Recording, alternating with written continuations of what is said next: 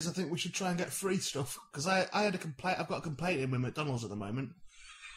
Because I went to McDonald's in the middle of the night. They're not open long enough. Yeah, they're not open long enough, and they won't give me stuff for free, which was essentially my complaint. Yeah. Because I went there the other night, in the middle of the night, on my way home from a gig, and there was a gang of lads in a people carrier in front of us in the drive-thru, and they just waited there for like 25 minutes. Really? Yeah. What were they doing? And then got just fucking about. They were pissing in the trees, and they were on the phones and that. Leaning on the car, that sort of shit. Anyway, it took 25 minutes, and a bloke had come out and with one of them little digipack thing, and it took the order for it. Yeah. But then when we got to the windows paid for it, there was no one there. Right. So the bloke with the little portable thing went, just go to the final window and just get it, it's fine. Went to the final window, and really accusatory went, have you paid? And I went, well, I've tried. Was it a different bloke, or was it the same bloke with a moustache drawn on? No, it was a McDonald's at London Coney. I'll say it now, just off the M25, because he've not replied to my complaint. And then I said, I've tried to. I said, I've been waiting for 25 minutes. And he went, no, you've not.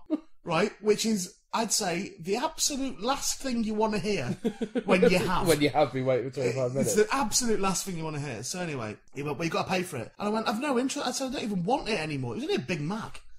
I went, I don't even want it anymore. I'm just furious. And I went, and another thing, because I was sort of scrabbling for things to say then, and I went, and another thing, your car park is a disgrace. And drove off. And I felt so middle class.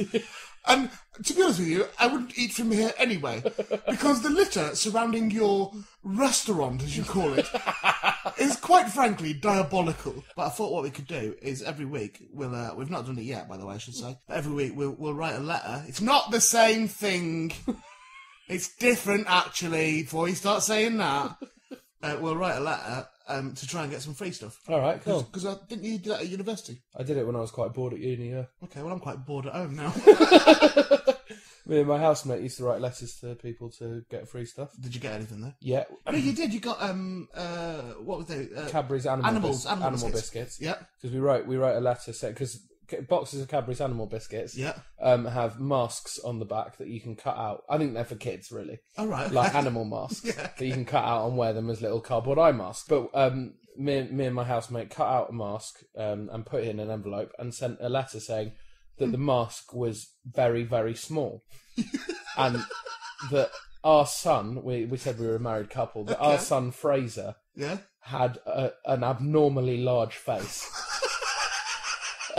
And he really wanted a mask, and he was quite self-conscious about his big face. So whenever he put it on, he would get bullied because it just made his face look bigger. And at the bottom we put P.S. We're also having a similar problem with Fraser's friend Pinhead.